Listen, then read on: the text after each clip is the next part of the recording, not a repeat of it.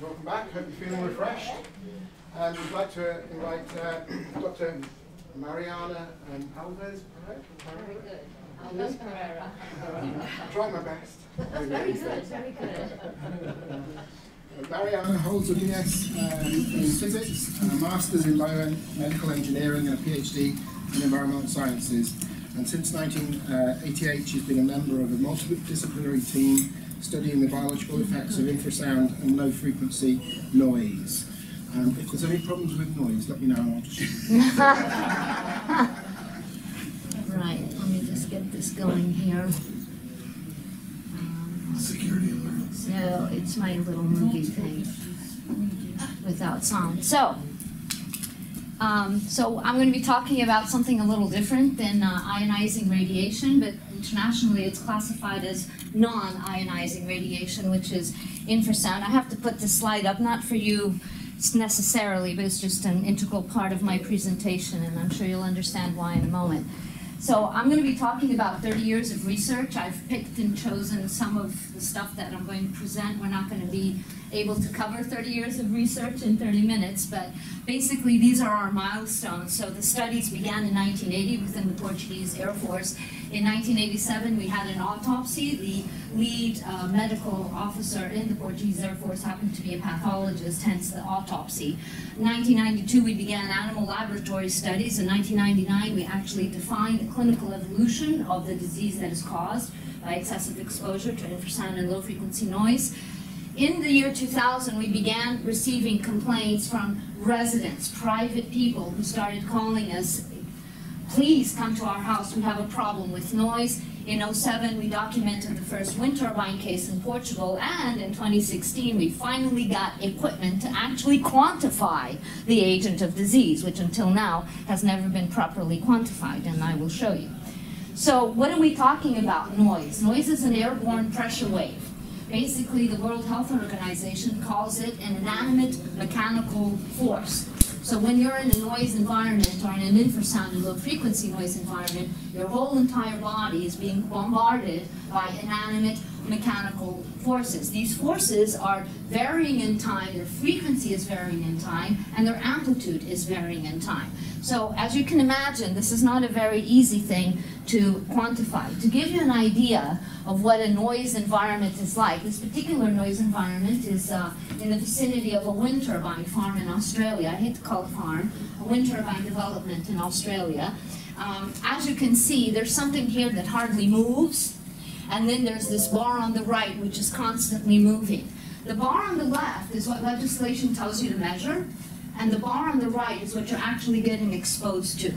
So this is one of the major problems. I'm going to get into that in a little bit. I'm sure you've all heard about a decibel or a dBA. Well, what's hardly moving is a dBA, and what you're actually being exposed to and what you're seeing here is measured in dB linears, which means without the A. Oops, there we go. So usually I have to explain this, but here I guess it might be redundant. Low-frequency noise has a major difference between high-frequency noise in that low-frequency noise and infrasound can penetrate into buildings and it can penetrate into the ground. Now, when we're talking about hearing noise, so acoustic phenomenon that we can hear, we're talking about wavelengths in the orders of centimeters. That's why the glazed winds or the double glazed windows, they work, because it's in the order of centimeters. When you're talking about infrasound and low-frequency noise, the wavelength is in the order of 17 meters.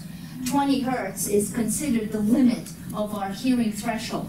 So if you really want to create a barrier that would protect you against something at 20 hertz, that barrier would have to be 17 meters thick. If you go down to 1 hertz, that barrier needs to be 343 meters thick. So, of course, under these circumstances, protecting against infrasound and low-frequency noise becomes a huge problem. Now, here's where I love that I have this audience here. With the radiation spectrum, we segment We even have, within the UVs, we have the UVAs, the UVBs, and the UVCs. We can actually pinpoint what frequency affects which types of tissues and which types of cells. Not so with the acoustic spectrum. With the acoustic spectrum, we have audible, which normally is considered between 16 and 20 hertz, up to 16,000, 20,000 hertz. And then we have ultrasound and infrasound, and that's it. Now, when you think about that tissues and cells have their own acoustic resonances, how are we going to study which frequencies are the most, or are most bad or the worst for human health if we're not even segmenting the acoustical spectrum to get that sort of detailed information? So this is one of the huge problems that we've had over the past 30, it's actually more than 30, but over the past 30 years in trying to determine which are the frequencies that are most important to mitigate if we want to protect human health. That's problem one. Problem two has to do with this dBA metric. dBAs, internationally, we measure noise and low frequency noise and infrasound with this dBA. So let's see how much sense that makes.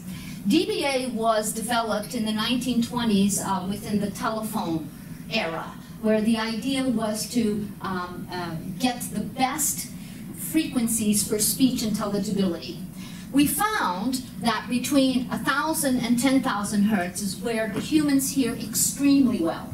So if we want to protect humans against noise, the traditional idea is we have to protect their hearing. Hence, the dBA was developed, and what does this mean?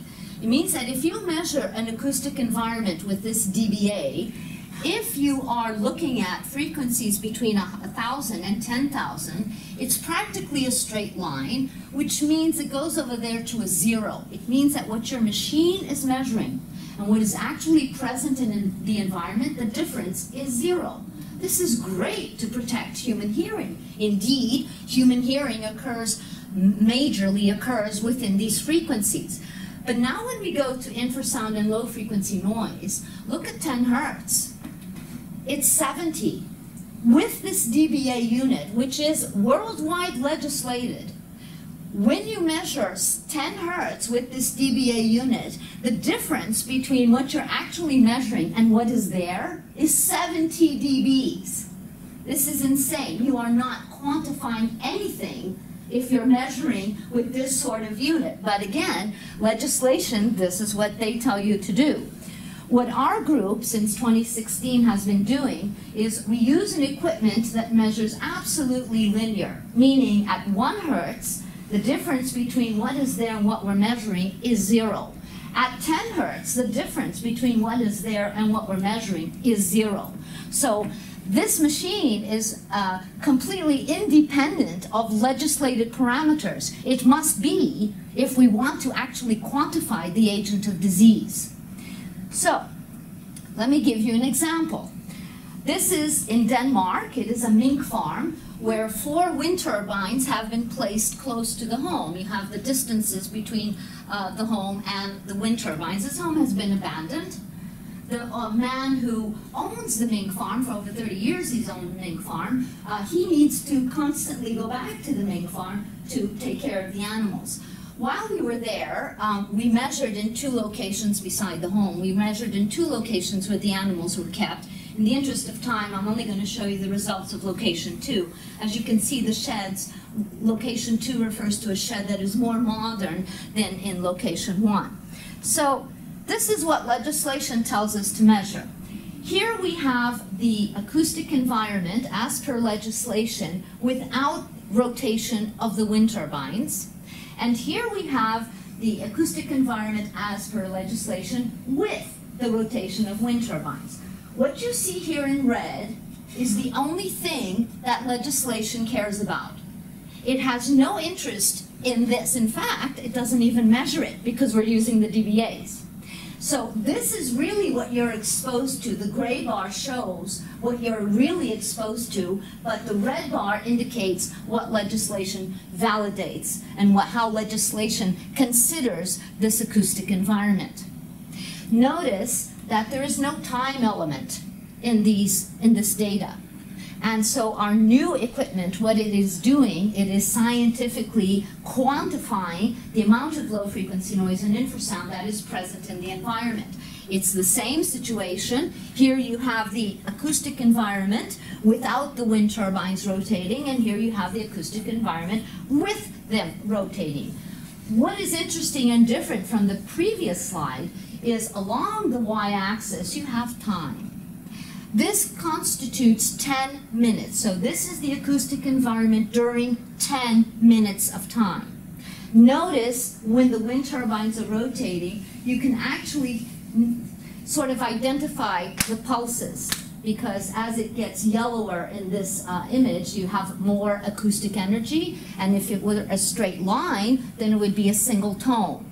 But what you're seeing, the variation in intensity with time, indicates the characteristics or specific characteristics of being near a wind turbine. There's a pulse. It's always rotating. You do not get this sort of information if you do it according to legislation.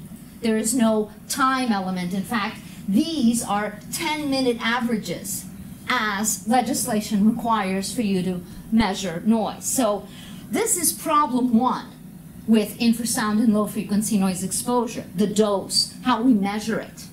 Now, if we look at another way, this is exactly the same information, the same data. This is without the wind turbines rotating, and look, with the wind turbines rotating, those little lines, they're a harmonic series. It's a mathematical tool with which we study periodic events. It's a harmonic series. The noise of wind turbines fall precisely on a harmonic series. What normal acousticians out there will tell you, oh, well, there's no way we can differentiate between wind noise and the wind turbine noise. It's ridiculous. Wind noise does not fall on a harmonic series, not ever. So, well, I don't know about ever, but not usually. So it's very ridiculous to think, and this is what you're told, oh, well, wind masks wind turbine noise. No, it doesn't. I want to point something else out to you. 10 hertz. The wind turbine, this is called the wind turbine acoustic signature. The wind turbine acoustic signature falls below 10 hertz. What do we get with the dBA measurement? We get less 70 dBs at 10 hertz. God knows what happens below 10 hertz. I don't think it's even defined. So this is just an example of the problems we've been having for the past 30 years, trying to actually quantify the agent of disease. And again, don't forget, none of this is segmented, right? So here's 20 hertz. All of this acoustic energy is all put in one big bag called infrasound. And we have no segmentation, and we know that different tissues and different cells resonate at different frequencies, which would be expected. So I just have 2 slides of cell biology. This is perhaps how we were all taught a cell looked like, right? A balloon with things floating inside. Well, according to Donald Ingber, who's been studying a new architecture of cells, this is what really a cell looks like. And Donald Ingber from Harvard University has actually modeled how cells behave in the presence of mechanical forces. So cells communicate not only through biochemistry, but also through mechanotransduction, which means they react and communicate through mechanical signaling, which is what the inanimate mechanical force that your whole body gets exposed to when you're in an infrasound and low-frequency rich environment. So it's called a tensegrity. I don't know if you're all familiar with this. It means that the architecture of it is based on continuous tension and discontinuous compression. So knowing about this model of the cell, we can start to understand what vibroacoustic disease is. Vibroacoustic disease was a name or a nomenclature given to the pathology seen in people exposed to infrasound and low-frequency noise. It was a gathering of international scientists, and the term was coined vibroacoustic disease. Our group has been working on it since 1980. I joined in 1988. How did this all begin? Dr. Castelo Branco, the pathologist chief medical officer at the Portuguese Air Force Base, when he was appointed, he went to visit all the workplaces of these workers. And one thing that he observed was during an engine run-up test, which after you do maintenance to an aircraft, you put the aircraft on the tarmac and you run all the engines at different regimes, and there's quality control personnel going around with the checklist. While he was observing what is called an engine run-up test, he saw one of the workers start walking aimlessly, and he was going towards the exhaust of these big engines. A colleague grabbed him, and the whole incident died there. When the test run-up procedure was finished, Dr. Branco went to speak to the guy who had grabbed the colleague, and he said, "What happened? You had to grab your coworker. What happened here?" And the guy was like, "Well, we don't know. You know, that sometimes happens. You know, in the 60s, we couldn't grab a guy in time, and he died." I mean, this is, you're telling the chief medical officer this is not what he wants to hear. So he went back to the medical center, and he looked through, because for him, this automatism, as it's called, this non-purposeful movement, was to him reminiscent of an epileptic nature. So he went back to verify how many of these technicians, aircraft technicians, had been diagnosed with epilepsy. 10% had already been diagnosed, and the national value, expected value, is 0.2%. So clearly there was a problem, and from 1980 until 1986, all the neurological tests of the time, available at the time, were performed on these aircraft technicians, coming up positive for problems. Many of them had severe problems, and they were aged 40 and 50, and they were results that you would expect to see in a population that was over 80 years old. This is an example. In 1983, one of these workers died suddenly. Dr. Branco, being a pathologist, wanted to perform an autopsy to understand why this guy had died. Of course, the family was entirely against it, and he didn't get to do the autopsy on this dead aircraft technician. But a colleague understood the importance of actually having an autopsy performed. So in 1983, following the death of his colleague, he went to a notary and he wrote up a will demanding an autopsy when he was dead, when he died. September morning, 1987, 7 o'clock in the morning, this man called Dr. Branco and said, "I am going to die. I have called the ambulance. Meet me at the hospital so we can do the autopsy." And of course, Dr. Branco said, "Oh, come on, you're not going to die. I'm glad you called the ambulance. Please don't worry, I'll meet you at the hospital." Dr. Branco got there, the man was dead. And the autopsy was performed. Dr. Branco wanted to call vibroacoustic disease the Felipe Pedro disease, who was the name of the guy who demanded to have an autopsy. This is a lot of what we found. What I'm going to be focusing on is the abnormal thickening of cardiovascular structures, which we found in this man. This man had 11 scars in his heart from silent infarcts. A silent infarct is an infarct that you suffer, but you don't get to go to the hospital. It soon passes over. He died of the 12th, which was such a small scar, it doesn't even make it into the classification of an infarct, which is less than 2 millimeters. We also found pulmonary fibrosis in the lungs of this man, and we didn't really care. I mean, it was chemicals, JP4, all this fuel stuff with aircraft, we really didn't care. What this man really showed us was that this pathology was certainly not restricted to the central nervous system, not at all. So, what do I mean about cardiovascular thickening, or thickening of cardiovascular structures? Around your heart, you have something called the pericardium. It's a very thin sac, normally less than 0.5 millimeters in thickness. And what we have been finding in the pericardia of workers or people who have been submitted to cardiac surgery as recommended by the National Healthcare Service, what we have found is that people who are exposed to infrasound and low-frequency noise, their pericardium thickens immensely. This is the pericardium of a man with cardiovascular disease not caused by infrasound and low-frequency noise exposure, and this is the pericardium of a man with cardiovascular disease caused by infrasound and low-frequency noise exposure. Notice the scale of these two images is the same. I did not make this bigger so you can see better. As a biomedical engineer, I could talk for an hour on what's going on here. I can just tell you that the middle fibrosa layer of the pericardium splits in two, and there's morphogenesis. This is a layer of loose tissue, including blood vessels, adipose tissue, and lymphatics. It's not supposed to be there. There's a whole mechanical reason for this, and I'd love to expand on it, but I won't because this is not the forum for it. We also found vascular thickening on the walls of arteries. As you can see, this is the wall of a rat exposed to infrasound and low-frequency noise. It's supposed to be this thick, not like what we found. And this is in a man. This is in the pericardium layer, and this is blood, blood, and blood. And look at this thickness. It's supposed to be that thick. So what happens when you have particularly a coronary artery, which is very small, and all of a sudden the walls start thickening, and all of a sudden blood flow is occluded, and hence the infarcts. So this is just from infrasound and low-frequency noise exposure.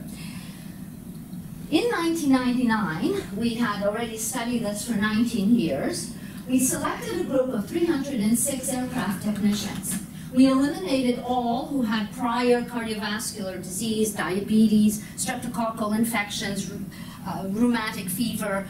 At the time, we're talking about in the mid-90s, anybody who smoked too much, which meant more than 1 pack of cigarettes a day, anybody who drank too much, anybody who was on neuroleptic. So out of the 306 aircraft technicians, we ended up with a group of 140. So if the sign or symptom is on this list, it means that 50% of these 140 clean aircraft technicians developed the problem. So, after 4 years of occupational exposure, at least 70 had bronchitis, whether or not they smoked. After 10 years of exposure, at least 70 had blood in the urine, and so on. And this is cumulative. Don't think that when you get to over 10 years of exposure that your blood and urine stops or that your bronchitis stops. No, it's cumulative. It's just an add-on. This is extremely difficult for the medical profession because a person will walk in and complain of almost every organ and system in their bodies. And most doctors have enormous difficulty understanding what is going on with this patient. And if there's not a high degree of suspicion, the patient normally gets referred to psychiatry, which is hardly appropriate. In 1992, because of the respiratory problems that our workers were developing, we began animal studies in the laboratory. So we used Wistar rats. And again, we're still in the occupational environment. So we exposed the rats to 8 hours a day, 5 days a week, weekends in silence. This was the normal time profile that our workers were exposed to. And of course, we simulated their infrasound and low frequency noise environment. Guess what we found? Thickening, again, this time in the alveoli. Again, notice the scale of these two images is exactly the same. Where there's supposed to be a thin structure of the alveoli, it's getting thickened. So, also we studied, in the rats exposed, the trachea.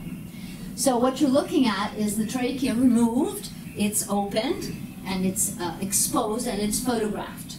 So this surface that you're seeing is the surface where airflow goes by. Again, this is the normal rat. After exposure to infrasound and low-frequency noise on an occupational schedule, this is what your trachea looks like, not yours, the rat's. Again, this is the normal trachea. This is called the brush cell for obvious reasons.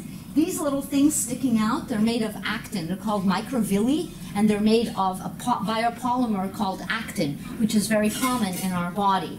This is what happens with this brush cell and these actin structures after exposure and more exposure. They fuse. This is a non-viable cell anymore. So, well, of course we had to study the rat cochlea, right? I mean, come on, it's noise. So this is the normal cochlea. As you can see, you have the cilia that everybody knows that we have in our ears, and it's supposed to vibrate when we hear a sound. The spaces that you see here is missing cilia due to the normal aging process. So when the sound, this is called the basal membrane, and the cilia are attached to the basal membrane. When the sound comes through, it's the basal membrane that's going to move, thus vibrating the cilia. So let's see what happens when we look at the noise exposed. Not only are they fused, this is the basal, not only are they fused amongst themselves, they fused with the upper tectorial membrane. It was not simple to remove the upper tectorial membrane. When they're fused, it's fused completely with the cilia below. Notice something else, there's no missing cilia. We have postulated that this is the organic reason for noise annoyance. That which people say it's psychosomatic and psychological and what else.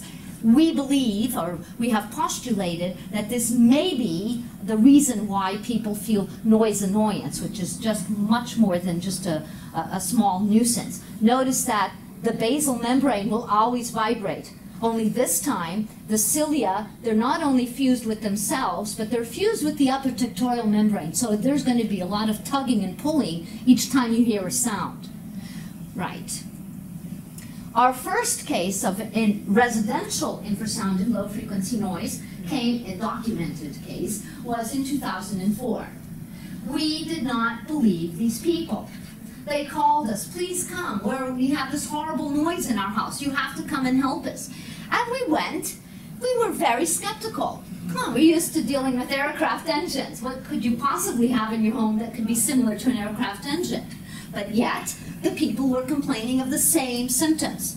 And we gave them the same medical diagnostic test, clinical evaluation of this particular family. It all came up positive, just like our aircraft technicians. But look at the sound. This is the cockpit of an aircraft, and the white bars and the black bars is what we picked up in this home. This is the view of the balcony of this home, and this is the culprit. So we understood that even though the levels are much lower than our occupational exposures, the time profile is much more increased.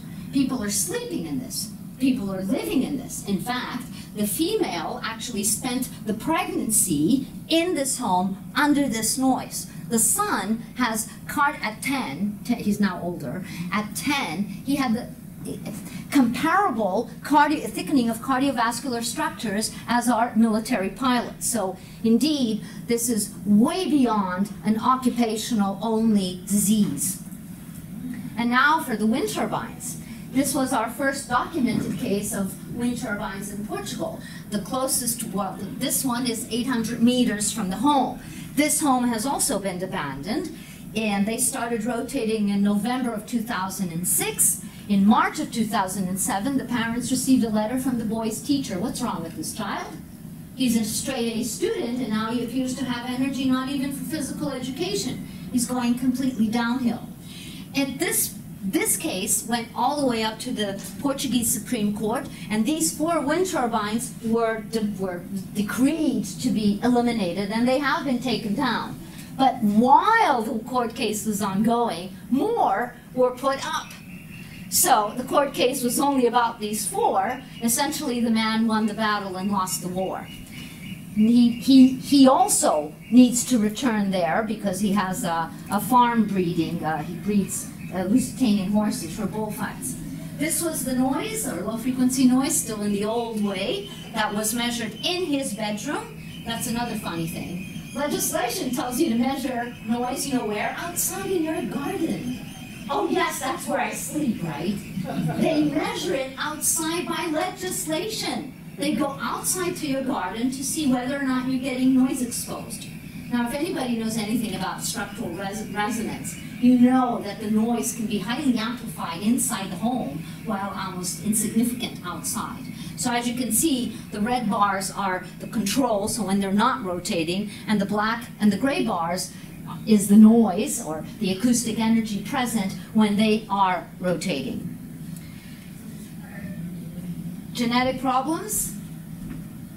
The top picture is teratogenesis found in or observed in our rats in the laboratory. The mother had spent the pregnancy in the laboratory. These are the horse feet, boxy feet. I don't know if we have horse people here, but these are the boxy feet that developed in the bullfighter's home of the wind turbine case I just showed you. These are dead fetuses of mink from the mink farm, frozen and kept for evidence. This is this year's aborted fetus, and this is a chickie and the eggs of turkeys in the same home exposed to infrasound and low frequency noise caused by coal mining activities. This is my last topic. It's our wind turbine case in Germany. As you can see, there are numerous wind turbines around this home. And again, if I extended this to 5 kilometers, there would be more. This is only up to 2 kilometers. Alongside the home, you see a lake. Now, in this home, this was their bedroom. It was a beautiful bedroom. You could see the lake through the window. It's been abandoned. This family now lives and constructed a bunker bedroom, and this is now where they live. We've actually gone there and compared the bunker bedroom noise, properly measured without the DBAs, and we compared it with the bunker bedroom. This is what happens in the abandoned bedroom. These peaks at 8 and 12 hertz, which are present in the abandoned bedroom, independent of wind speed. And this is with the same wind speed, independent of wind direction. These peaks are not present in the bunker bedroom. The blue line here refers to the bunker bedroom. These peaks are not present. What are we doing? We're trying to find out which are the frequencies that are most harmful to health. And now we have a machine to actually do it, because if we did it in dBAs, we wouldn't get anywhere. Right. That's my last slide. I had to speed it up. Thank you for your attention.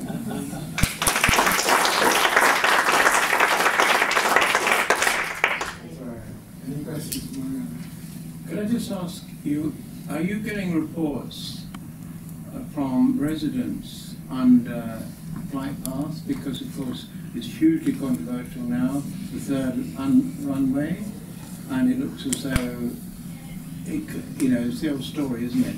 You've got a relatively small number of air technicians, but you've got a hell of a big population living around Heathrow. So what's your thoughts about that one? Well, in theory, the planes can't fly between midnight and 6 a.m. Yeah. So that's a respite that your body can have if you're living under a flight path. Doesn't mean it's any better if you stay at home all the time, but it is a slight difference than, for example, wind turbines that are not turned off at night.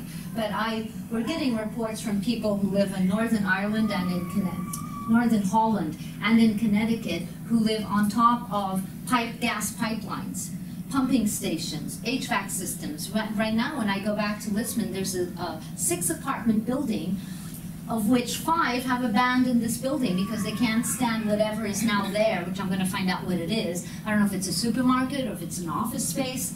So I just have an evil question for all of you. In all your studies, do you control for infrasound and low frequency noise that may concomitantly be there along with radiation? So I just thought I'd stick that in. I'm just intrigued. Fascinating talk, I knew nothing about any of it. But you seem to be, as far as I can see, presenting association rather than causation. So that you showed a picture of I think it was human pericardium, which is thickened.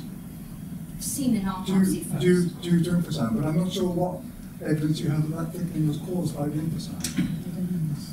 Well, it was initially found in autopsy. Yeah. We then went into echocardiogram, and we started seeing thickened pericardium in the absence of diastolic dysfunction, so nothing to do with pericarditis, in people who occupationally were exposed to infrasound and low-frequency noise, namely pilots and flight attendants. And it was all happen chance. We weren't looking for them. They just came, it just appeared.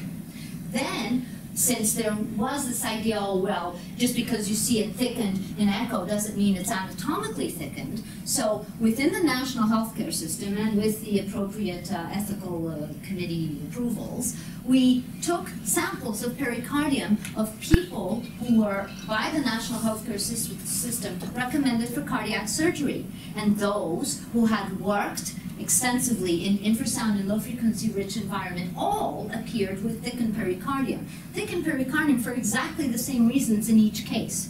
Then, of course, we exposed rats. Rats don't have pericardia, but they do have cardiovascular structures, which again appeared thickened for the same exact reasons.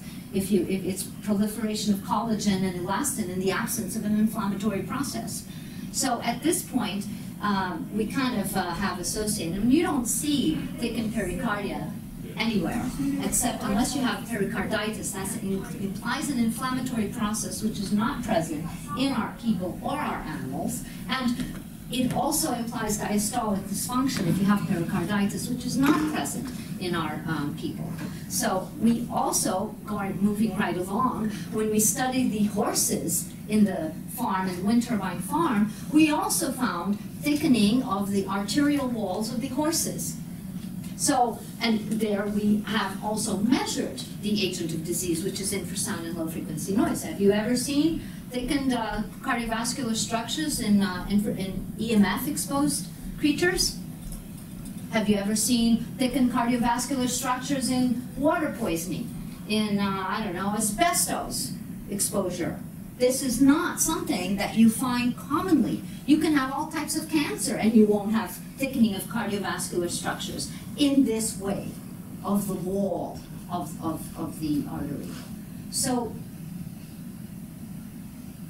does that mean then, to go back to square one, does that mean that if you were to do a controlled experiment of people living near airports, you would find a higher proportion of those with thickening walls? well, you'd have to be very careful to conduct this study because you have to get all their prior noise exposure histories. When I interview people, my first question is, where was your mother pregnant with you? Because that's where it starts. And so we cannot compare, just because you're living there means you're going to get it. Well, you might get it real faster if your mother was already exposed and you were already exposed in utero. Or, depending on your profession. I cannot compare an office worker's exposure to this type of agent of disease with a pilot, the commercial airline pilot. So when we do these epidemiological studies, which they are doing incorrectly as we speak, and they don't take this into account, and they don't find a statistically significant difference between the populations, and therefore they assume, oh, you see, there's no problem. This actually happened in our case in Puerto Rico, where because of military activities or training exercises, we had a whole island of people that were sick. And instead of going to get a control population in a place where there is no infrasound and low frequency noise, or there is less, no, they went to another island. And they chose children that happened to live next to the National Guard's training camp, and where the mothers are, most of them, employed. So you see, it's very easy to fudge the numbers on this, and if you don't know what you're doing, it's very easy to get flawed designs of studies. But it's very easy to measure pericardial thickening. It's not. It's done clinically. You've done, ironically, actually, ultrasound. So you could do that on There are no established tables of measurements for normal pericardial thickening. If you suspect a pericardial thickening, you'll go, if you're an echocardiologist or a cardiologist, you'll go and you'll see if there's diastolic dysfunction. In these people, there is no diastolic. This means that even though there's this really thick thing around the heart opens and closes fine. None of our patients have EKG problems. So normally, what cardiologists and echotechnicians are taught is, if you see echogenicity in the pericardium, check for diastolic dysfunction. If there is none, what is it? Idiopathic. It's not easy, and there's no established numbers for what's normal and what's not. And it's a protective mechanism. Okay, can I step in there? Because we are getting well into time. So I'm just going to pull this out. What I would suggest is if we hear Mary's talk first, and then we can maybe come back and continue with the questions and so on, if that's okay. Just to make sure, because I don't know what time we get thrown out of here. We haven't been thrown out yet this week. Okay, so we we can come back. usually start by 5. Okay, but thank you very much. That You're was very very interesting. welcome. I'm going to try and get this